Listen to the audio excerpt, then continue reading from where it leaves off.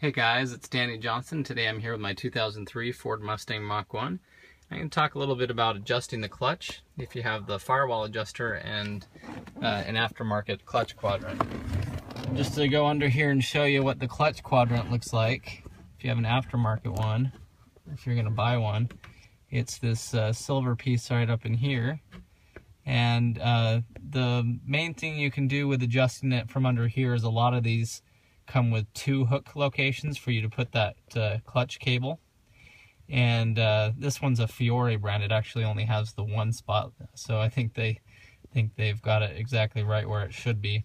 But the Steeda one and some other ones have double hooks, so you can choose which one you want to put it on, and that'll just help in adjusting it with the firewall.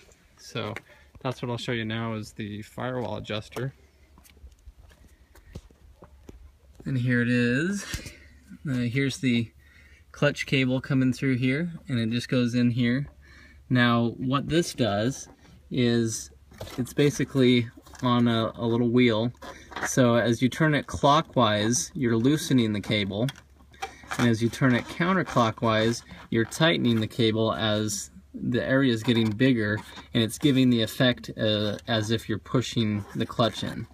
So as you loosen it here going counterclockwise, you're actually tightening the clutch.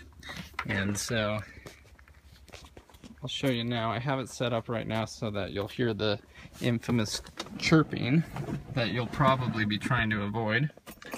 And I'll show you how to adjust away from that.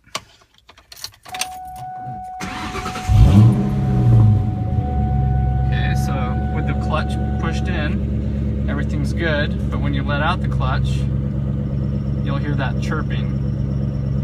So there's two ways to adjust to get rid of the chirping. And what that chirping is the throwout bearing touching the diaphragm fingers on the clutch. And there's two theories, one that the throwout bearing should always be spinning, and the other that it should only spin when you're engaging the clutch. And so I'll kind of talk about both of those and really have to let you decide on which one you want to use. So basically what's happening here is as the throwout bearing's touching those diaphragm fingers, you're hearing that chirping sound. Now when you add just enough pressure to it, what's happening now is the throwout bearing is pushed against the diaphragm fingers and it's spinning. Okay, and so this is kind of the most common way to have it set up. And I'll show you how to adjust to get rid of the chirping for this way, then we'll talk about the other way. So basically what we want to do is make it so that we're basically giving it the same effect as if you were pushing the clutch in.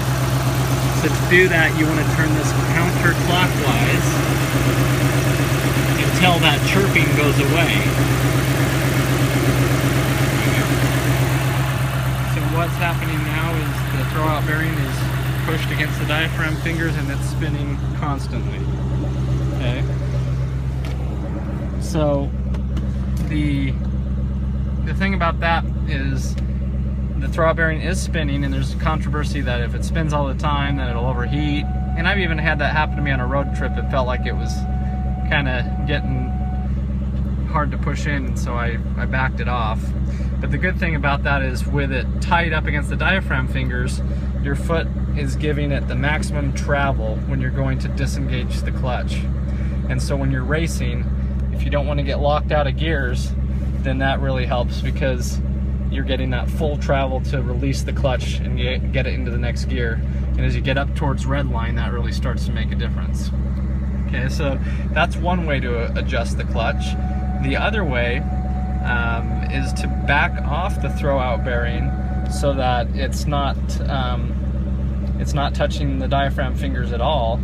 And then as you go to push in the clutch, then you'll hear kind of the chirping sound for that split second. And then when you let go of the clutch, it will not be touching at all, so you won't hear any chirping. And to help with that, they've created a free play elimination mod, which is basically a spring that goes underneath on the transmission, and it pushes the clutch fork and kind of spreads it away from the clutch and helps keep it firm. And I actually have that on the car, so I can really adjust it both ways. So to adjust it that way, we'll go out here.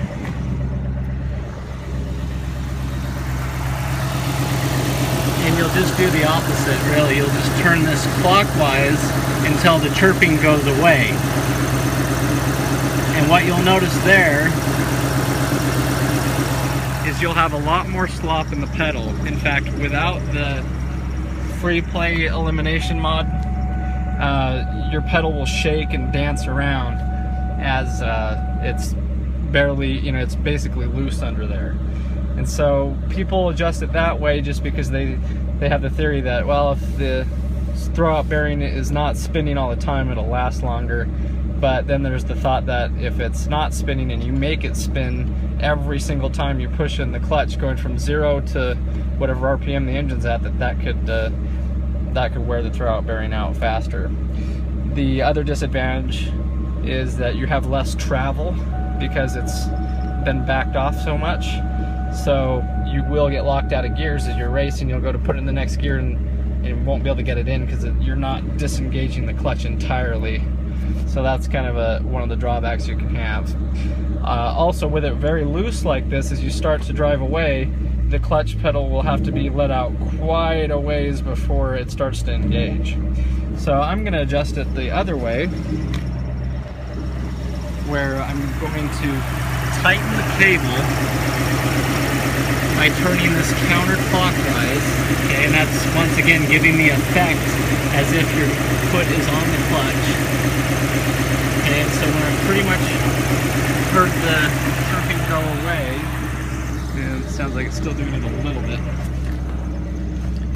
Okay, so then I know that it's gone. But basically, the way that you want to have it adjusted is either no chirp whatsoever like this, and the advantage is that you barely start to let it out and the car will start to inch forward.